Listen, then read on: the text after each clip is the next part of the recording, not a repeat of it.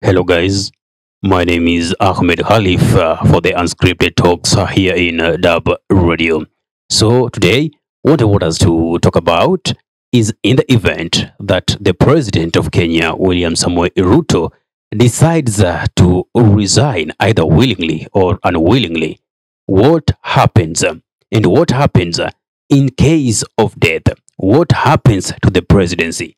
Does the deputy president resume the presidency, or is the speaker by default becoming the president, or does the chief justice take over, or is it as Raila Amolo Odinga, the former prime minister, who is the leader of ODM and also the flag bearer of the Azimio la Umoja One Party Alliance, alleges that the army will take over?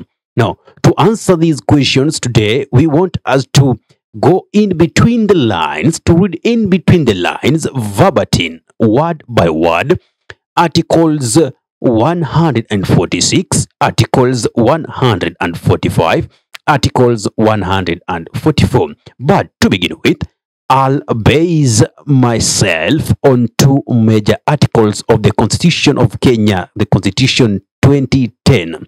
Yeah, which actually says the sovereign power shall be exercised either directly or indirectly by the people of Kenya.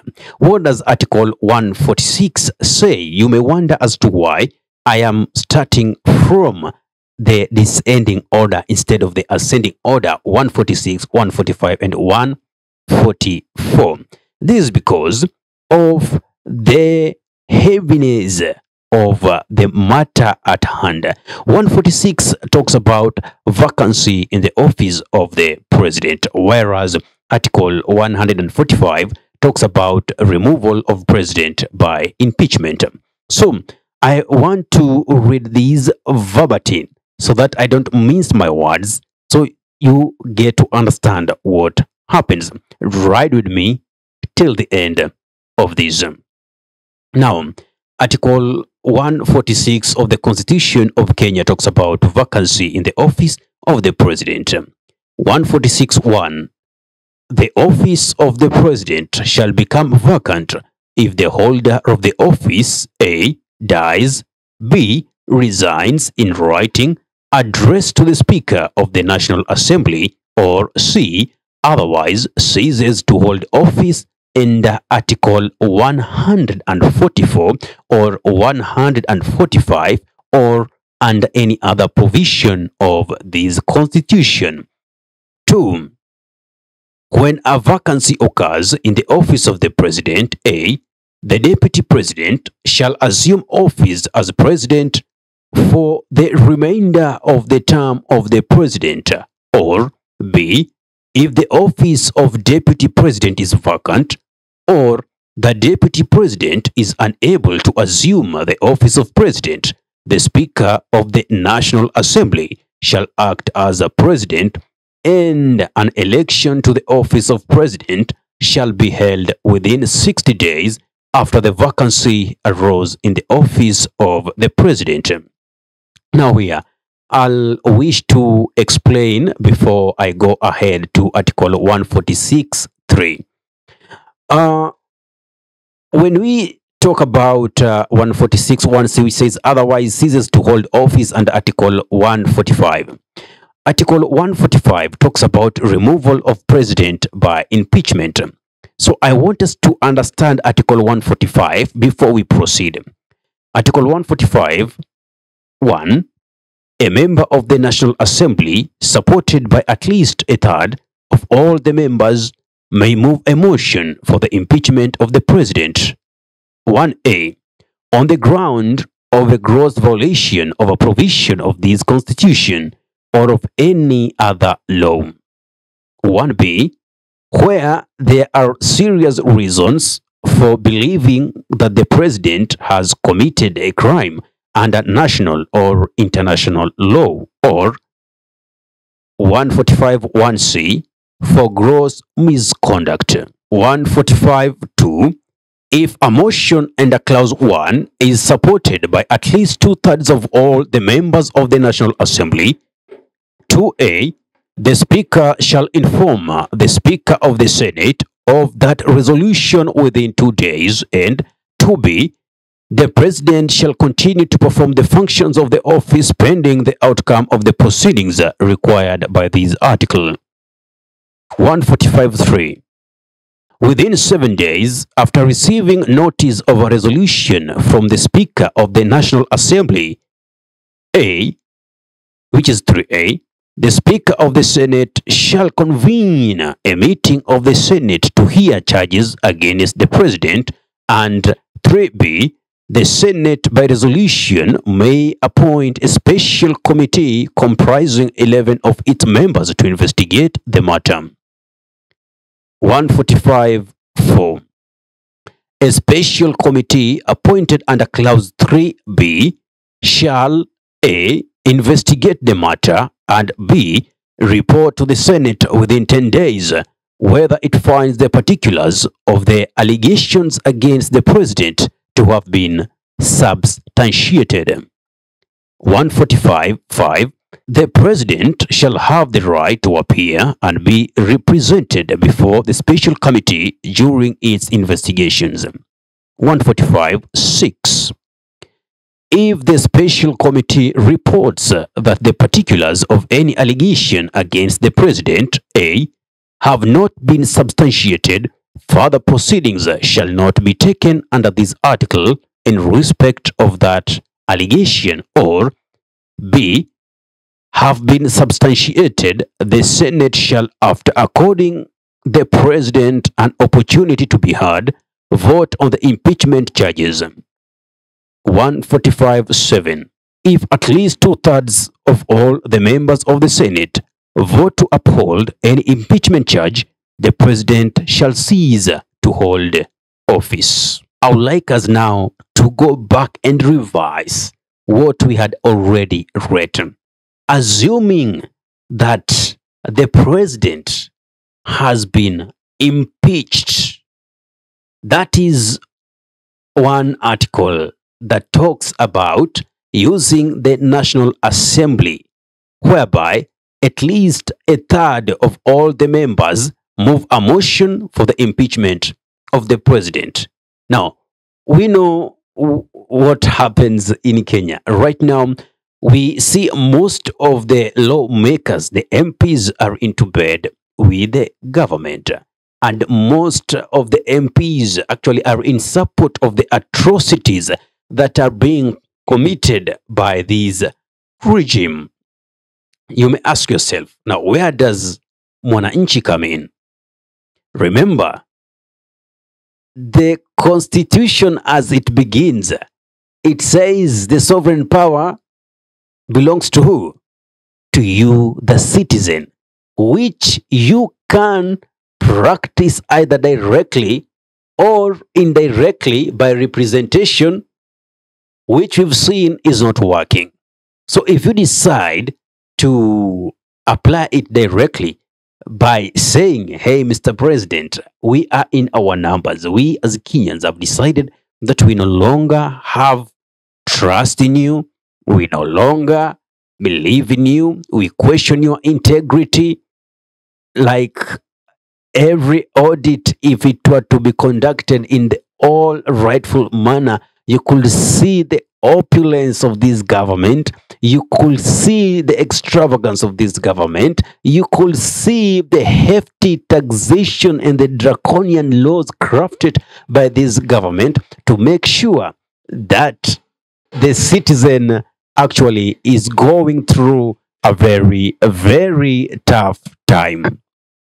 So when Mwananchi says the President must go, in this case Ruto must go, through the pressure he decides to resign.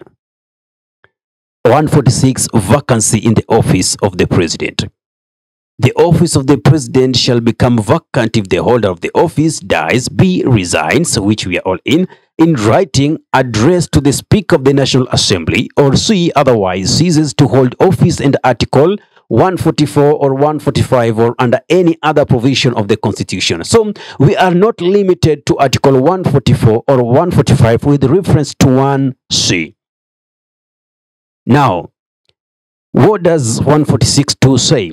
When a vacancy occurs in the office of the president, A, the deputy president shall assume office as president for the remainder of the term of the president. Meaning, if Rigathi Gachagua was to assume office after Ruto resigns, he will go on for 3 years because we already know Ruto has done 2 years. After then, elections are conducted as usual. Or B, if the office of deputy president is vacant or the deputy president is unable to assume the office of president, the Speaker of the National Assembly shall act as a president and an election to the office of president shall be held within 60 days after the vacancy arose in the office of the president.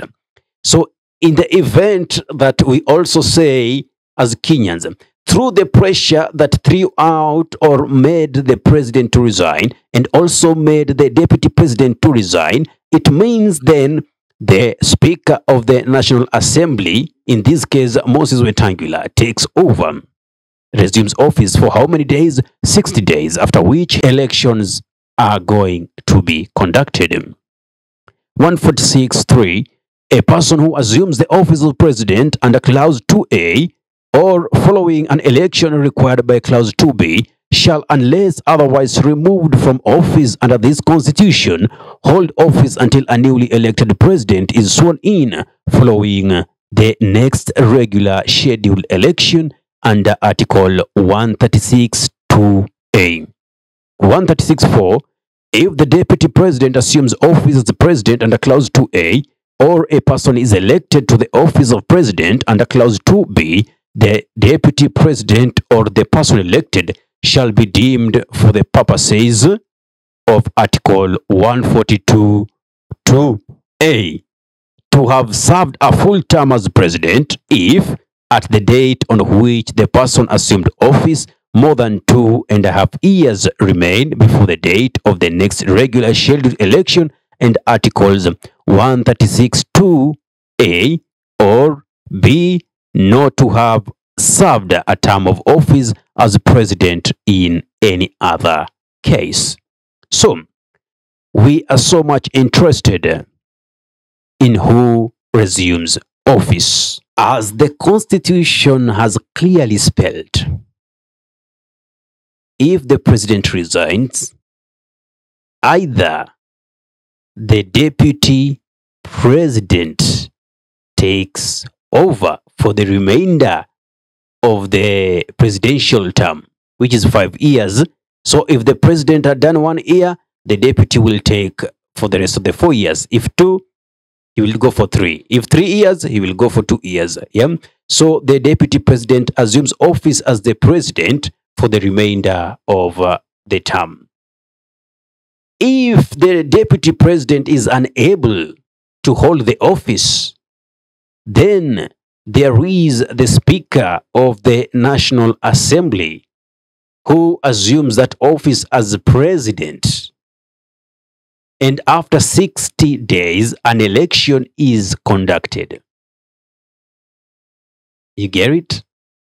And they'll hold that office, whether it's the deputy president that assumes office as president or the Speaker of the National Assembly assumes office as president. They will hold that office until the newly elected president has been sworn in. You understand it? So, the question by Raila Odinga, who is now seen to try and sanitize this government, he's asking questions like, okay, Ruto must go. After he goes, what next? It is the same Raila Amolo Odinga who sang Moi must go. It is the same Raila Amolo Odinga who sang Kibaki must go. It is the same Raila Amolo Odinga who sang Uhuru must go. And at some point, after Ruto won the elections, he also went ahead and said Ruto must go. So what was different then that is different from now that makes him feel like Kenya will turn into what Egypt turned into? I mean, those years he didn't see that somebody is trying to cut business ties. We know Mzee is trying to eye for the seat of the AU.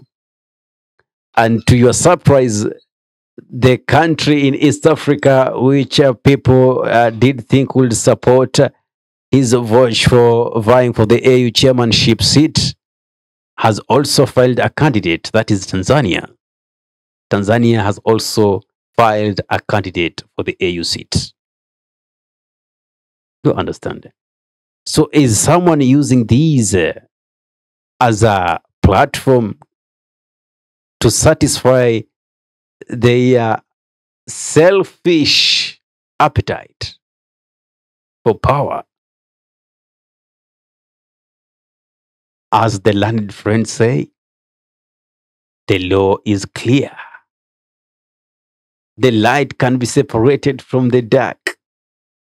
I mean, it's crystal clear. The Constitution has no lacuna. We the people, Vox Populi, Vox Dio.